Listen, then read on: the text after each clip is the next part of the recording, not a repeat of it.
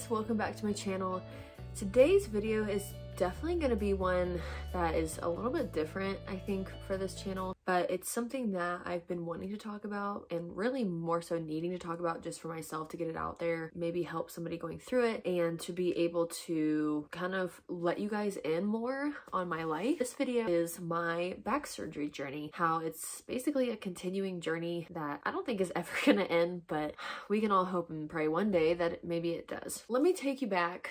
Okay, I think, how old am I? I'm gonna be 26. So let me take you back about almost 12 years, because when I got my first back surgery, I was 14 years old, and that was something that I never thought I would ever have to have. And I don't think anybody just is like, oh yeah, I'm 14, now I get back surgery. It was definitely a process leading up to it, and I kind of want to do a deep dive into that to kind of give you guys more, I guess, just more backstory about it. So I want to say I was 12 when I really first started noticing the back pain. Now, about a year into it, I actually started to get really, really bad leg pain. And so what I was having is called sciatica. And sciatica, basically, there are nerves that run down your spine. And so from here, they kind of branch out into your pelvis and down into your legs. And what was happening that I found out later on was that one of my vertebral discs, so one of the little, I think it's made of cartilage, I'd have to look. One of the cartilage discs in my back was actually popping out and considered bulging. I had a disc herniation is what it's called, and that was actually pressing like smack up against my nerve, which was cutting off to my leg. And so what that caused pretty much was a bunch of pain, back pain, but also severe burning. I have a good chunk of my leg, probably a solid 5 or 6 inches, like right on my hamstring, that is just numb. Like I can't feel it. The nerves are dead. I also get, it feels more like just really just burning, tingling. It goes all the way down to my foot, and it weirdly stops right at the arch of my foot. I'm not sure why. It doesn't really go to my toes, but for my main symptom, hi Bebby, my main symptom is the burning leg. It doesn't happen to both legs. It's really just my one leg. That's what I had before my surgery, and really up until this point, it's never gotten better. It was better for maybe a year after my surgery, but excuse me. So let's start with pretty much the pain is what led me to be like, okay, something's not right. Like I am in constant pain. My back hurts so bad. I mean, as a 12-year-old, I should be able to walk, run, play, all that just fine. And I was not. That was something I was not able to do. I pushed myself quite a bit because I was in basketball for 2 years. I did a lot of sports growing up, and so that could have potentially led to why. It also obviously could be genetic. I just maybe had really bad genetics when it came to my back. We don't really know. There was no way to pinpoint exactly when this started. So to me, it was kind of just like, hey, one day I noticed it was worse than others, and I was like, I don't like this anymore. I want to see a doctor about it. And so my mom started taking me to doctors.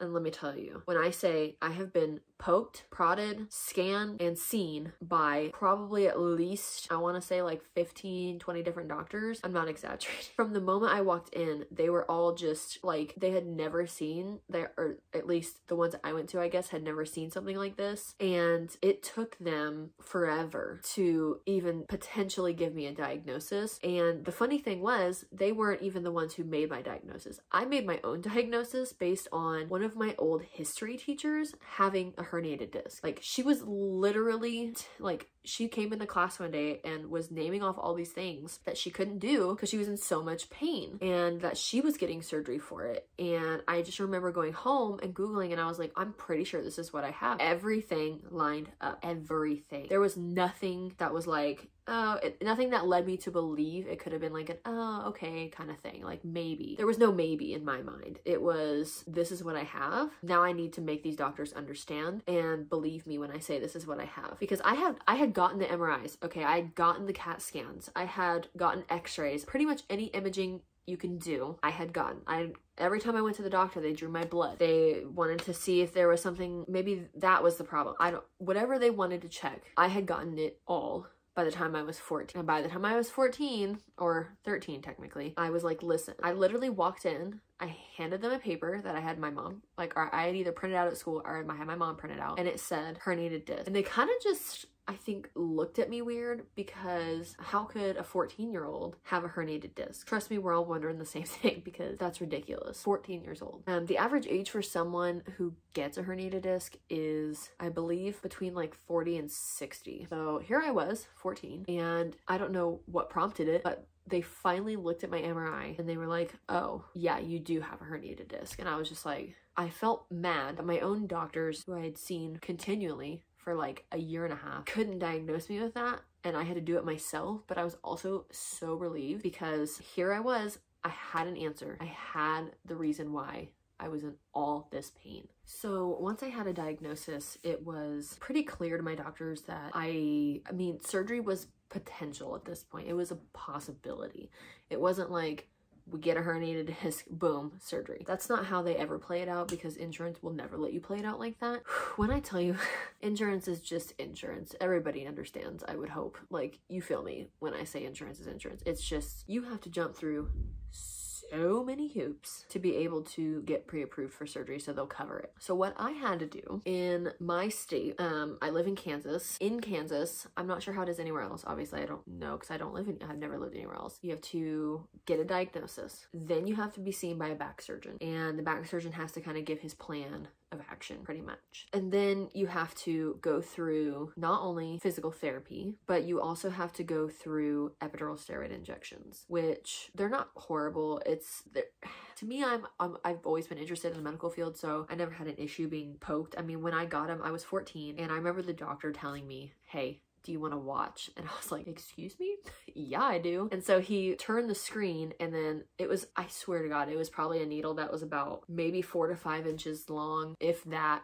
It just, maybe it seemed bigger to me at that point, I'm not sure, but you could see where he was putting it in and where it was going into my spine, and that was probably the coolest thing. But I had to get 3 of those, and they didn't do anything, but the doctors all kind of knew that it wouldn't do anything at this point.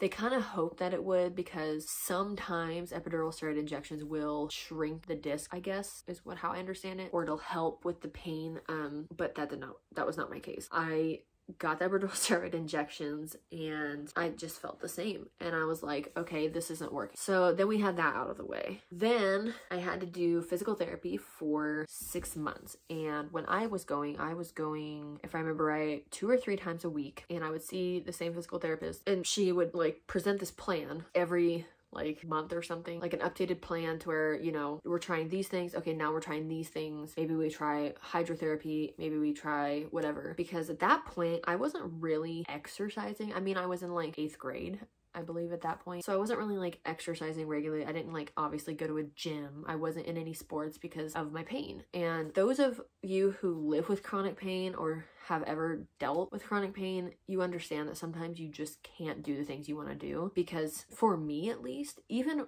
just walking around school all day was so exhausting. I can't even like put into words how exhausting it was just to go from classroom to classroom to classroom and sit. That was exhausting to me. And it still is. Like walking, running, any kind of hike, like physical exercise, which I now do a lot of because I feel like it's better for me, is exhausting. Like when I get home, I don't want to do anything. I just want to lay in bed, put my heating pad on, and call it a day. So for me, you know, I wasn't exercising. So physical therapy was really like my only exercise, which we didn't even really exercise. We just did a bunch of like movements, dynamic movements and stretches to hopefully help ease the pain. That all comes and goes within the span of 6 months. So I go to my back surgeon and I'm like, okay, so none of this is working. This physical therapy did nothing. Steroid injections, nothing. That's when he suggests surgery. And I was like, okay. Probably within like a month to a month and a half, I was scheduled out for surgery, which honestly, I'm glad I got the first surgery because it's just like, it helped me for at least a year and a half of where I was living with no pain. I had occasional back pain, but like honestly, it was very minuscule to what I had been experiencing. And so after about a year and a half, I got really discouraged and disappointed that that, I had now had this pain back. I had this leg pain, and I was like, if the leg pain wasn't there, I could deal with everything else. I could deal with the back and the fatigue and the exhaustion and all that. If the leg pain was not there, the leg pain is what gets me. It's one of those things that is constant. When I say constant, I mean, I don't mean there's like little breaks here and there. I mean, there is an ever-growing presence of my leg pain. It never goes away. It doesn't go away when I'm sleeping. It doesn't go away when I'm out and about. I can exercise 5 times a week and I still have it. I can do all the things like physical therapy and steroid injections and I still have it. That's my problem.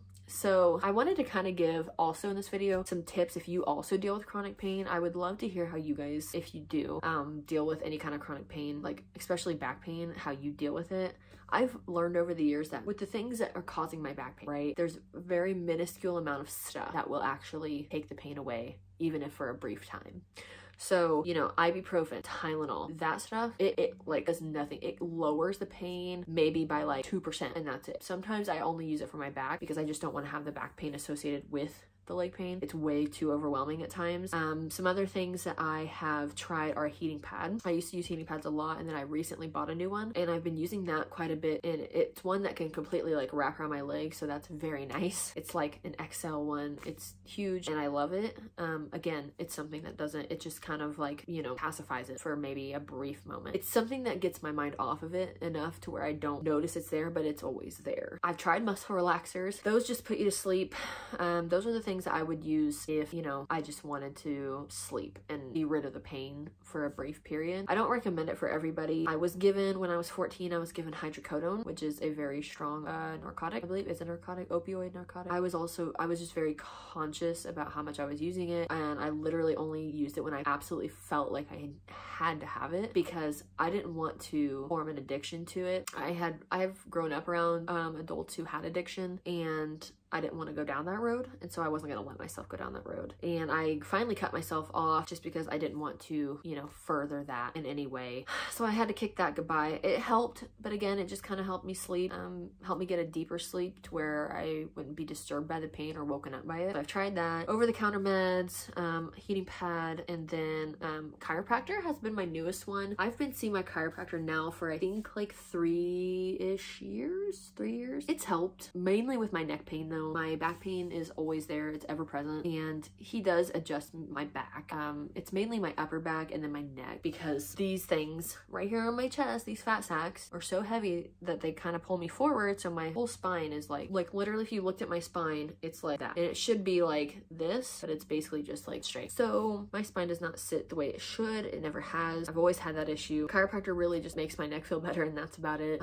I only go to see him maybe twice a month, once or twice a month, if I feel like I need my neck popped. Some other things that I've tried, I had noticed recently that I had been using alcohol as more of a crutch, and I had to stop myself from doing that as well, because I didn't want that to turn into an addiction, or, you know, I didn't want that to basically take over my life, which was not hard for me to do because I was just like, for some reason in my mind, when I'm like, this could cause me major problems, and I cut it off, I will only pick it up again in like social situations, or maybe if like one day a week I come home and have a drink now. So I was using it for probably about a month's period there too. Every night I was coming home and making myself a drink because the pain was so great, and I was just like, I can't do it. Like, I can't handle this. Like, you can take all the baths in the world, hot baths, heating pads, over-the-counter medicine, you know, whatever it is. It's so specific to each person, and I know that, and so it's like trust me when I say I've tried pretty much every. Unfortunately, this past month, 2 months, or it was a month ago today actually, I went and saw my doctor again. I had to wait 2 months to get an appointment with him. Pretty sure I made the appointment in January, and it wasn't until April 6th. So we went and saw him. I had just gotten a new MRI done so that he could get an updated look at what my spine looked like, and I'll insert a picture somewhere in here what it looks like. It's not gonna be my actual spine because I don't have a CD player or a DVD player on my laptop, so I can't actually access my MRI. I'll show you kind of what it is. Basically, my disc, I think it's the one that I had surgery on the first time. If I remember correctly, I think it's the same one I had surgery on the first time. It is so dehydrated to the point where it is black. And you'll see what I'm talking about when I put the picture up. It's basically just black at this point, and that's not normal. That shouldn't be happening to a 25-year-old, if you're catching my drift. That, along with pretty much the shape of my spine and, you know, some narrowing of my spinal cord, the back surgeon recommended that I get another surgery. I mean, I feel like I saw the news coming, so it wasn't like a huge surprise to me. But this time he said that I would need to get spinal fusion. So spinal fusion is when they basically take rods, okay, probably like this big, and they take 2 of them and they screw them into your vertebrae on either side of the disc that is affected. So in this case, it would be my L5 and my S1, which is the very top of my sacrum. And so what they would do is they would take these rods and they would screw them into those bones, and over time, the bones would all just become one. They would fuse together, thus spinal fusion. Usually, again, this is something that does not happen, you know, on 25-year-olds. Like the average age of someone who has to have a spinal fusion or get spinal stenosis, which is the narrowing of the spinal cord, is like 65. That's fun. I'm not really too excited about that because once I have the surgery, I'll be out for 2 weeks. Pretty much the only thing I can do is walk around my house. That would be really the extent of my movement. Obviously, each day it's going to get a little bit better and a little bit better. The only redeeming quality of this whole situation is that he said that my leg pain should go away instantaneously, because what has happened essentially is that my disc is dehydrated and like the joint part of my vertebrae has overcompensated and overgrown, and that is now what is pressing on my nerve. I know it's very confusing. Trust me, when he pointed it out, I was like, what? Essentially, if I can mimic it, here is like the overgrowth and here's my nerve, and it's kind of just like pushing into it, and that's what's causing the leg pain. So he would go in and remove that and put the rod. He did say it could take between 3 to 5% of my mobility, which isn't really a whole lot when it's considered, but it is quite a big recovery time. It could be 6 weeks before I lose the back pain altogether. Could take up to 6 months before I could, you know, get back into my normal routine of things. So I'm not excited about that because I do work out like 3 to 5 days a week, 5 days on a good week. Other than that, like who knows how long it could take before I might be able to exercise again, which really puts a damper in my goal to lose weight. It makes me kind of want to work even harder up until the point that I do get surgery, because, you know, some things have gone down in my personal life at this point in time to where we're like, at least for me, I feel like I'm scrambling to put things together and get things figured out and all of that, because my original plan was to get it this summer, but that might not be a possibility at this point. I'm not sure. I maybe can. I plan on hopefully doing a CNA program this summer, and my goal was to do that at the beginning of the summer, do my CPR class, and then take the rest of the summer off and hopefully get surgery in July. Will that happen? I'm not exactly sure. We have yet to find out. So really the road to this new surgery is going to be almost the exact same as the road from the last surgery. I'll probably have to get epidural steroid injections again. I may or may not have to go through physical therapy. I'm not quite sure. I may just do it to be safe so that when I do submit it to insurance, they can just immediately approve it pretty much. They don't have to like question whether or not like I do need it, which to me, it kind of baffles me that I would need to go through all these things to prove they don't work when I've already had them once and they don't work. I've actually had epidural steroid injections multiple times throughout the past 12 years. It baffles me that they can't really just like look at the MRI and see the report from the surgeon saying that I just need to get rods in my back to be like, okay, yeah, she probably needs surgery. But whatever, I'm gonna let them do their thing. I gotta get the epidural steroid injections. If that's what I have to do, that's what I'm gonna do. If I have to get, you know, a brief stint of physical therapy, I can do that too. I'm assuming after my surgery, I'll probably also have to get physical therapy as well. Probably a few times a week, maybe. I'm not quite sure. That wasn't really discussed, obviously, because we were waiting on approval and I had some insurance issues come up, but hopefully now I can resubmit it come June 1st. So fingers crossed. I know this is probably a pretty, maybe not too lengthy of a video, but I just kind of wanted to share this with everybody, like, especially if you're going through chronic pain. Trust me, you're not alone. I always used to think I was the weird odd man out because who else my age has had a herniated disc for one and is now in a stage where they need to get rods put in their back at 25. So it's definitely discouraging being this young and needing like all these different medical things. It kind of sucks sometimes, but I know that once I get it done, I will be probably 1,000 times happier without having to endure that pain day in and day out. I mean, it could eventually, the back pain at least could return. At this point, I wouldn't expect any less because it already returned the first time. Hopefully, removing that part of my vertebrae or joint or whatever will just keep that leg pain gone. It could also be another thing where I get a bunch of scar tissue in that area and that causes more leg pain, which would also suck. So it's kind of like a toss-up when you get surgery, especially like a back surgery or a spinal surgery, whether or not it's going to actually relieve the pain. I really hope it does. My fingers are crossed, fingers and toes at this point, that I can get approved for surgery, get it done, and be healed enough to go and do nursing school in the fall. Yeah, I hope you guys learned more about me in this video. It's definitely a big part of my life that I don't really talk about too much because it's in my life. I feel like I've talked about it so much that everybody's just sick of hearing it. It's nice to get it off my chest and be like, okay, this is what I'm dealing with. If you're going through that, any kind of chronic pain, I feel for you. I truly do. Like, this is not something to be taken lightly. Like, you should never just give up. Like, I can't even tell you how many doctors I had tell me, well, there's nothing there, there's nothing wrong, we're not seeing, we don't know, we can't tell you what's wrong because we don't see anything. And it had to take me Googling it, advocating for myself, and my mom advocating for me to say, this is what I have. You need to look at this. You need to look for this.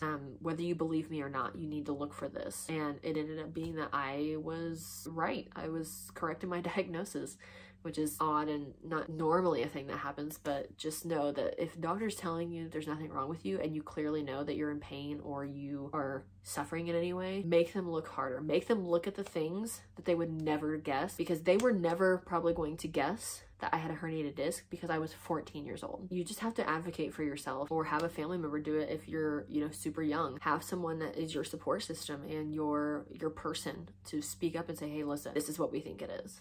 So I hope you guys enjoy this video.